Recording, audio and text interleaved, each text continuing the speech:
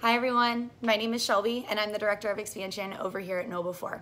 And today I want to share some resume tips specific to sales individuals so that you can all be in the know on what my team is looking for when we go to hire. The first tip and the most important is show me the numbers.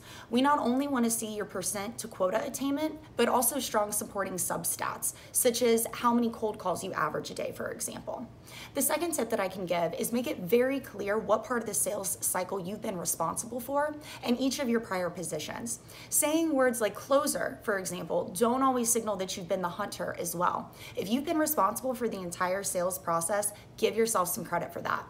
And then last example that I could give today, and third and final tip, would be have a sales overview or highlight section at the top of your resume above experience. This not only gives you an overview of all of your successes, but it gives you an opportunity to align yourself with the company and the position you're applying for.